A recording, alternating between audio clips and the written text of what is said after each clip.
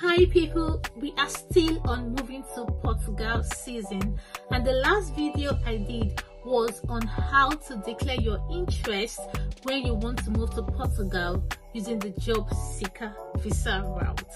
And so today we are going to talk about the next stage. What is the next step after declaring your interest? If you know this is what you are interested in, make sure you stick to the end of this video. And my name is Stella. This is EMGS channel, where we talk about moving abroad. We have lots of gist for you, so tighten your seatbelt and now let's get started.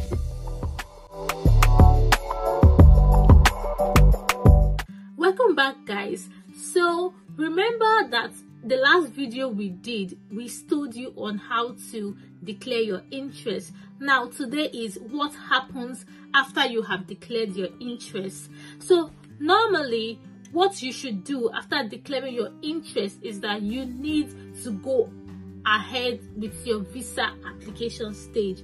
But wait a minute, do not rush, because remember what happens on the visa application stage is you are getting your documents, you are taking your documents to these people and you are showing them, oh, this is my documents, I have all my documents. So if you haven't gathered all the necessary documents yet, I will advise you to hold on, right?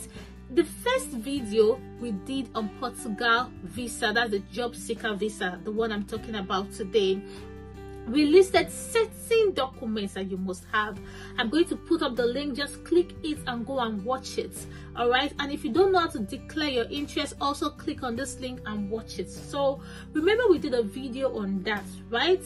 Now we did this video and we showed you how to go about the whole process. We told you about the document like your international passport. We told you about getting your insurance documents, your police reports. Remember that for your proof of fund, you need at least 3 months, like 3 months money that is going to take care of you when you get to Portugal. The normal money to take care of you in Portugal is like 750. That's like their minimum wage or minimum expectancy for you to have every month. So if you multiply that by 3, you should be needing at least 2,800 euros for you to have in your account. You need to convert that to your own country currency. So you need to accept, do you have that certain amount of money? If you don't have, and you have a sponsor, have your sponsor written a letter declaring that he's going to sponsor you, right? Has he written any affidavit stuff that has been signed and said that he's the one that's going to sponsor everything? Has your sponsor giving you his bank statement? Because this is very important before you go about the next stage. So you need to ensure that all your documents are ready. Now there are certain documents that you need to at least authenticate. Have you authenticated those documents? Have you taken them to the Ministry of Affairs to authenticate them? These are questions you need to ask yourself before you move ahead to the next stage. Okay, now let's say you are sure that you've gotten all your documents, you are prepared, then we'll go to the next stage. At this next stage, you will go to vfs.global. I'm going to put the link in the description so you can have a look on how to go about the process. Okay, now you will come down and you will see where they say apply for a visa. Then you will click on start now. Once you have clicked on start now, you will see identify visa type. Choose the right visa for your trip. You click on view more. Then you come down to the first step is to determine which visa type you need and check whether you are eligible to apply for it. You also need to know the documents that you have to submit along with your application and how long your application might take and the fees you have to pay. Each application must comply with the guidelines applicable for your visa category. If your documents are not in English, you may need to get translators prepared before applying. Then they'll tell you begin your application, get started with your visa application. So next you come down here and you will see once you are ready to apply, you can download the visa application form. You come here and you will click on download. So you will see the different type. They'll ask you which type of visa. I remember we are looking for what? Job seeker visa. That's what we are looking for here. So we'll click on job seeker visa. Then we'll come down and say, okay, this is the type of visa we want. Taken to a place where you can download this form.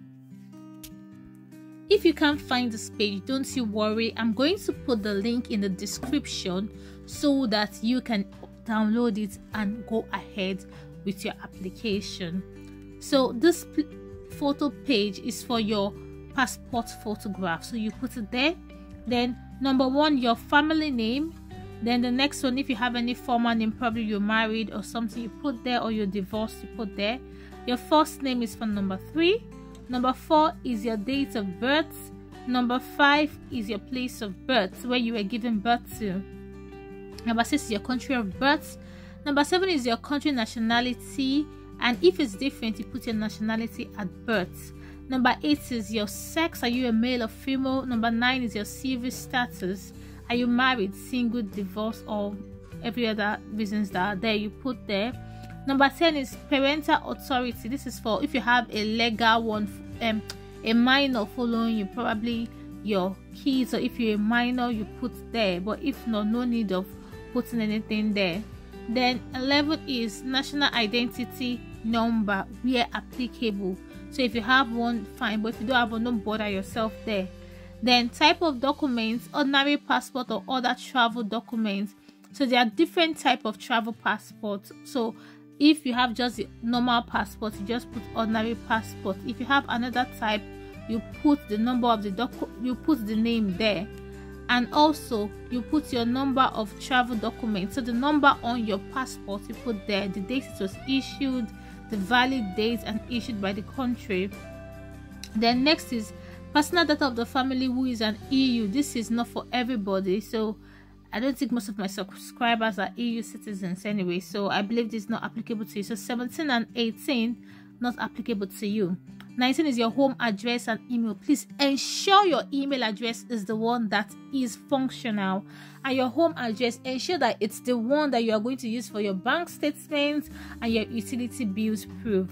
It's very important, the one that you use for your proof of address, so you don't have different discrepancies during your application that might get your application rejected. And then you put your phone number. Next, you put your residence in a country other than the country of nationality. So if you're not currently in your country of origin, you put it there.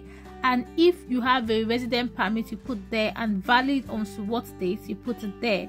Then also you put your current occupation, your employer and your employer's address, their phone number and their address. And for students, name and address of your educational establishment.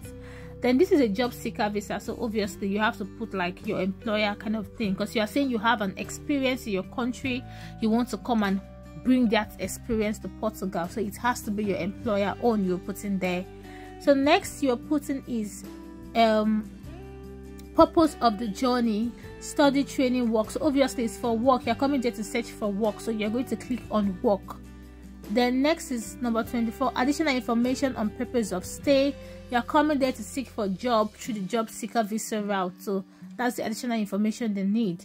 Then next is member state of main destination. So let's say when you get to Portugal, or before you get to Portugal, you want to go to another country before you get to Portugal, you put there, but I believe most of us are going to Portugal, so we'll just click on Portugal, just Portugal that we are going to. Then 26, member state of first entry. If you are going to any other one, you put there. So number 27 is number of entries requested. Because this visa is kind of under the temporary stay, so you probably put temporary stay there, because you have to first get a job before they give you your full residency. So this is just a temporary stay visa. It's only for 6 months, remember, and if you get a job, then you can switch to a residential visa. Intended date of arrival, you put there. Intended date of departure, remember you must put your date of departure there, and you must have also booked your flight ticket. That's one of the other requirements. 28 is fingers collected previous, that's non-applicable, so you can leave that. Then 29 is entry permit for the final country of destination. That's not applicable for you. 30 is surname and first name of the inviting person. So if you have someone that is inviting you over to Portugal, you can put it there, and their and all the other information. But if not applicable, you should name the hotel and temporary accommodation. So remember that you must put the accommodation you are staying, the name of the street, the name of the accommodation, how long you are staying. So it's at this point you'll be putting the information and all the details at that stage. Then number 31, it says the name and address of the inviting company or organization. So if you have a company that is inviting you, you put there. Well, that's for those that are applying for work visa. But if you don't have any company inviting you, you know that you can put not applicable, you can put job seeker visa there, that you're coming there on a job seeker visa. The next is cost of traveling and living during the applicant stay is covered. So they want to know how are you covering it. So is it by the applicants themselves? Are there means of support? So if anyone is supporting you, you click how the person is supporting you there. If you're sponsoring yourself, you put there. So there's the first one is by applicants themselves, the second one is by app sponsor or host or company or whatsoever. You click and you put how are you doing it. Is it through cash? Is it through credit card? Is it through traveler's check?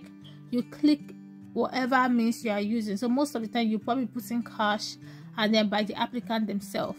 Then you have to read through all this, that you are aware that the visa fee is not refundable if the visa is not, or if the visa is refused. So you have to click that yes, you're aware is a non-refundable fee.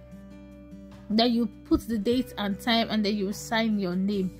Make sure you fill this document correctly. Make sure you're not making any mistake. Now for this other part is for official use only, so do not bother to put or to fill that side, because it says it is for official use only. All right, so this is how to go about filling this document. Now once you have filled this document, you know you have to print it out and fill it with your hand. So once you have filled it, then you will take this form and other documents to the visa appointment. So this is just number 1. After downloading and filling that document, remember you can just download that document and keep it and print it wherever, but you need to complete the number 3 stage, which is you need to come down here and book an appointment. So you click on book an appointment. Once you click on book an appointment, they will tell you okay, book now. You click on book now, and then if you haven't created any account, it's at this stage you have to create an account. But if you already have an account, like I have already created an account, so I have already created an account with them. So I'll come here and click start new booking, and then they will ask you choose your 2 visa center. So because during my registration, when I was creating this account, they've already asked me where I am, where is my country and all that. So they already know that I am based in Nigeria based on what I filled on this particular form, and they know that there are 2 centers in Nigeria. So they will come and say there are 2 centers. So you will click on one of the center, then they will ask you which visa category are you using. So you will click on national D visa. Okay, then you come down here and they'll ask you what's your category. You click on job seeker. If there's an appointment, fine, but if there's no appointment, they'll tell you we are sorry, but no appointment slots are currently available. New slots open at regular interval, please try again later. You can decide to go ahead and change it to another of the location in your country and see if you have an appointment. But you need to keep an eye, especially during the night, early hours of the morning. At times you have to check for you to look for an appointment. Once you have gotten an appointment, then you know you've kept the appointment on that day. You get all your documents and go to and submit it. That's what I said, you need to be prepared. You need to get all your documents, because you can be lucky, you just log in and then there's an availability for you probably next week, and you don't have all your documents, you've lost that opportunity already. So you need to be prepared. Yes, this visa will expire maybe 2025 or 2026, or they'll have to review it to see if this job seeker visa will still continue by next year or next 2 years. But you need to ensure that you have all the documents ready. At least give yourself a target, okay? Like from now to the next 6 months, I'll prepare everything, or from now to the next 3 months before I go ahead with any other process. Now, if you are able to successfully book your visa appointment, you pay your fee, and then you need to pay your visa application fee. So they'll tell you what after paying your visa application fee, next is you have to visit the test center at your appointed date. That's your schedule, and you have to submit your completed visa application form at the visa center in person. So remember, you are getting your documents, you are getting your visa application form, and you are going there in person to go and submit it. All right, and then you can track your application to see if it's successful, and then if it's successful, you can collect your passport, or you can go back later to get your passport and then know the result of the process. So guys, I hope I have been able to show you the process. Like I said, do not rush, take your time and ensure you have the right documents. You can see that to get an appointment time is not easy. So why will you want to get this time and then at the end of the day not get this visa? So it's very important that you are prepared. Next video I'm going to do is going to be on websites and agencies that recruit international people. Remember, you can start applying from your home country or when you get to the country that is Portugal. But you know that being in Portugal gives you an advantage, but you knowing these companies and you starting to apply on time gives you an edge. And remember, you just have 4 months initially, which can extend to 2 extra months. So you need to be on your game, you need to be on your Zoom. All right, okay, thank you so much for watching this video. My name is Stella, and see you in our next video. Remember to like, to subscribe to our channel, and to hit that notification bell. Before I forget, if you know that you struggle, or you are struggling to go about this process or carry it out by yourself, you can seek professional help, and Express is one of your best plug. You can send an email at expressinfo.studyabroad@gmail.com, and we will help you to carry out this process. Okay, we'll help you to carry out your application. But at the end of the day, the visa still depends on the Portuguese consulate who is going to give you the visa. But these are people that have done it, tested and trusted, so you can go ahead and they can help you. Okay, now remember, I'm not an immigration specialist. It's only the information that is online to everybody that I share here on this YouTube page. Don't forget to like, to subscribe to our channel, and to hit the notification bell, because we have hot gist for you. Okay, see you in our next video, and bye for now.